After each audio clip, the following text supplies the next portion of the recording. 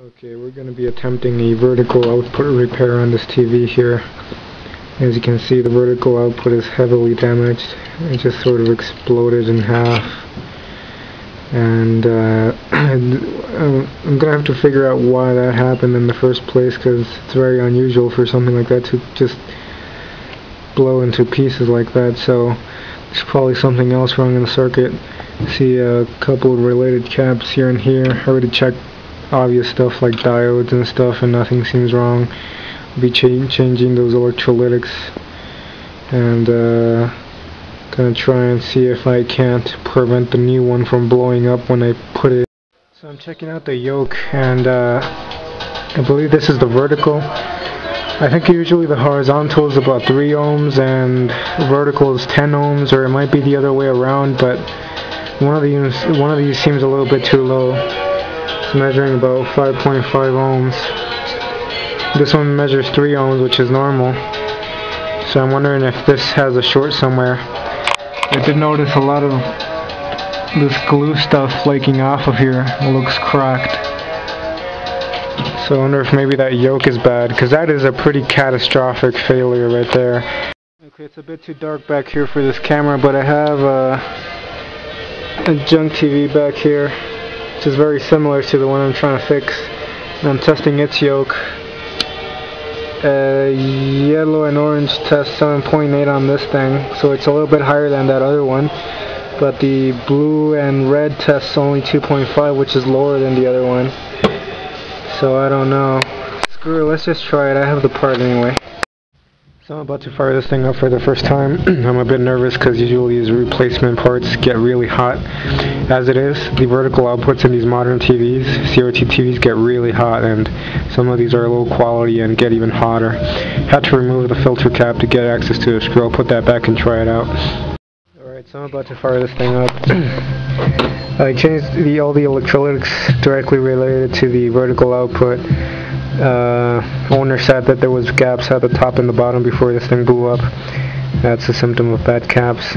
200 at 25, 1 at 50, 100 at 35, although I replaced it with 100 at 100, and a .68 at 50, which is kind of a weird value, but that junk chassis I measured the yoke on had the same exact cap in there, so I donated it. Okay, let's give this thing a whirl. I'm measuring the B+ right at the output of the power supply. I have the service manual for this thing, which is why I like working on LG products, because they usually have their service manual very easy to find for free online. So let's switch it on, and gotta press over here on the keypad to actually turn it on.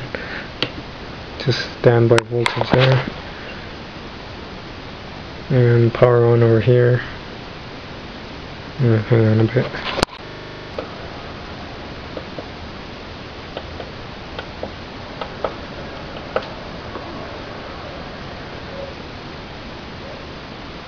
Okay, so it powered on.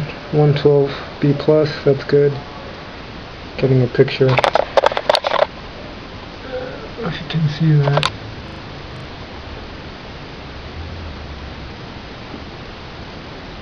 Alright, pictures there. I'm going to monitor the heat on the vertical output, because as it is, they get very hot, and if it's a crappy quality component, they get even hotter. Some stains on the screen because the degausser is disconnected. So this thing's been on for like 3 minutes or something, 3 or 4 minutes, and I can already feel this is getting kind of hot, like fairly hot, like I can't keep my finger on it for too long. That's about all I can handle. And like I said, these things by nature seem to get really hot. Vertical outputs on these kinds of TVs always get really hot, which kind of makes it hard to gauge whether or not you have a crappy component that gets overheated or if it's just normal. Yeah, this thing's super hot, so I think I'm just going to leave it, and like, if it blows up, it blows up, and if it works, it works. Because I mean, I already changed everything. Power supply is fine, B+ is fine, 112 is fine. That's what the service manual said. I think earlier I said 115, but it's actually 112.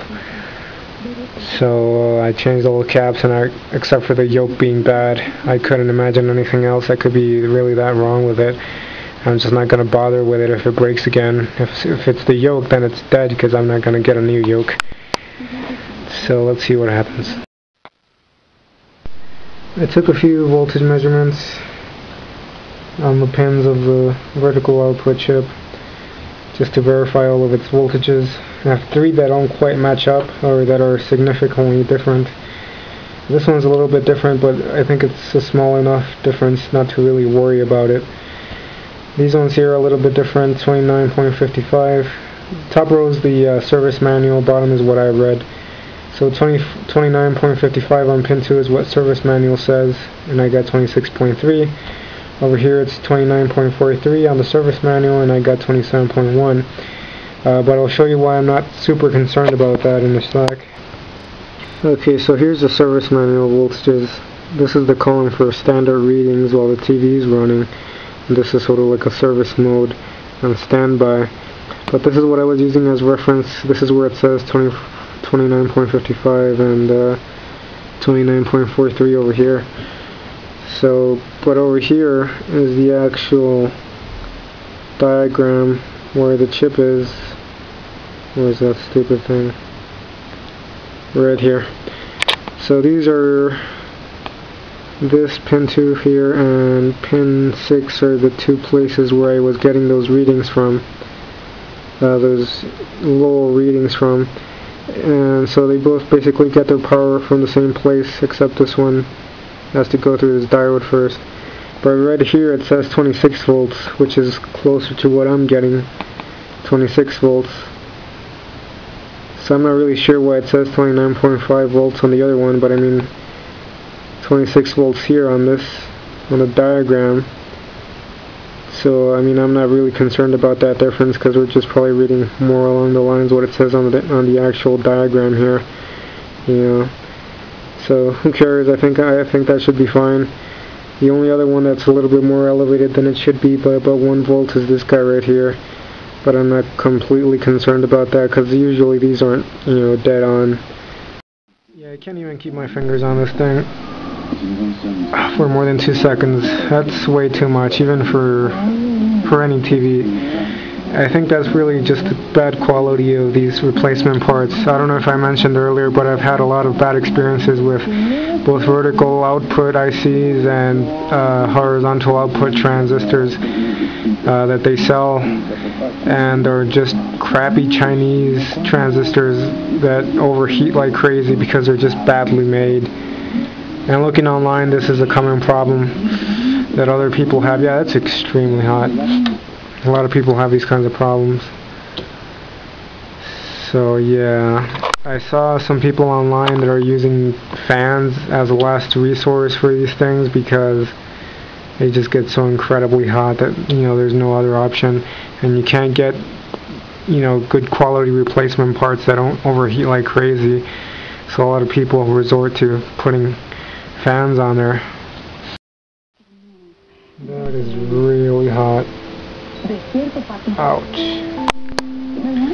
But yeah, I mean, I've seen a lot of TVs like this, and they all get extremely hot right here, but I don't know. So I know that I'm like putting the blame on the new component, and a lot of people might think, you know, what if the TV is doing the same thing to the new part that it did to the old part, which is, this is what's left of it, by the way.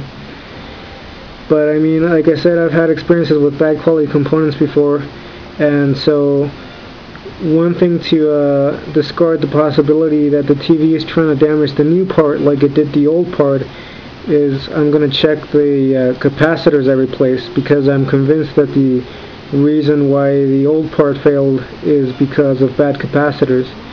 You know, because even when the original part is good, there's a lot of heat right there, and that heat knocks out those capacitors pretty quick. So I'm testing out the electrolytic capacitors that I took out, and I found what I'm pretty sure was the reason why that old part right here blew. So this is the part that would have killed the original vertical output IC. This is a 100 megafarad at 35 volt capacitor, and I'm running audio through it in series between the output of an amplifier and the speaker, and you can hear there's nothing coming out of the speaker. This is the test that Shango 066 uses, and it's helped me a lot. So it's hooked up, volume's up, and you can't really hear anything. So that's what would have caused that old IC to blow up. And right now I'm going to hook up a good one of these, and you're going to see the difference. So there's a known good capacitor, and you can hear the difference.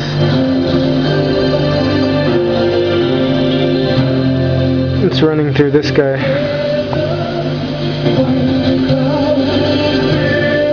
Which is a brand new capacitor, and you can hear if I hook it up to the old one, there's absolutely nothing there. Barely anything. And again, I'm going to try the new one.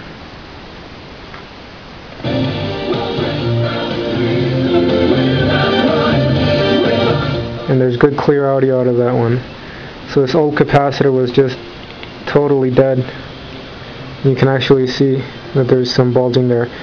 So that's what would have killed the original vertical output IC. And I already tested the other small value capacitors. Those ones were okay, although they mostly only let a very high frequencies through the speaker because these are very low value. But this is what would have killed the original output IC, and basically solving the original problem. And the reason the new vertical IC, output IC, is heating up is because it's a piece of crap. You can see that the one that I'm using to test here is the same value. Oh, actually, I don't know if you can see that, but it's 150 volts. This is 35 volts, but I mean it's the same thing. You know, this is definitely open. So I took apart yet another TV to measure its yoke on the vertical side. And it's giving me almost the same reading as the one in my other TV there that I'm trying to fix.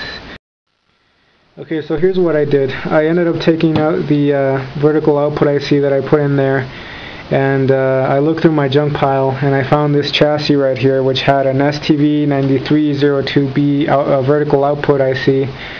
And the thing is though that this chassis only used like a 10-inch CRT or something like that, and this was like a TV DVD combo. And but I looked up that IC, and it was used a lot on 21-inch CRT TVs, so it can definitely handle the bigger CRT here. This is also a 21-inch. And so I popped it in, and it's been running a while, and this thing also gets really hot. It's pretty much the same. That's really hot. I can't keep my finger on it for too long. And so I no longer really have the excuse of this being just a lower quality component, because you know, this is at least like a factory install part. It's never been replaced or anything. So, you know, if it does the same with that IC, then I'm just going to chuck it up to the nature of this thing. Like I said, I've noticed a lot of these, especially these flat CRT TVs, the ones with the flat CRT, the vertical output ICs and heat sinks get really hot. And yeah, I've just noticed that, and I'm just going to leave it up to, you know, probably the nature of this thing. That's actually probably why that electrolytic there, the 100 microfarad, dried out in the first place, because it's right behind the heatsink, and it's just taking all that heat until it, you know, finally dried out. And when it dried out, it just completely destroyed the vertical output IC. So I'm not going to bother looking through this thing anymore. Just going to leave it to its nature, and you know, because it's not really that important. I'm just trying to fix this for fun mostly. And if it blows up, it blows up, and if it doesn't, it doesn't. If it blows up, I'll make some kind of an update video, and I'll tell you about it, but I'm not going to bother looking through it anymore. I forgot to mention one other thing that I tried to do was change the B+ filters, because if there's ripple in the B+, it can cause weird issues like that. It can also cause the horizontal output to heat up. But I tried swapping them, made no difference, so I put back the original. Picture quality on this thing isn't too bad. I only have a crappy wire antenna hooked up to it, and looks pretty good. Kind of looks crappy on camera, but it's not so bad. I'm just going to leave the STV in there instead of this thing I bought, because at least that one's a factory installed component from the donor chassis it came from, instead of this sort of questionable thing that I bought. So just going to leave that thing in there, and we'll see what happens. Let's just call it fixed.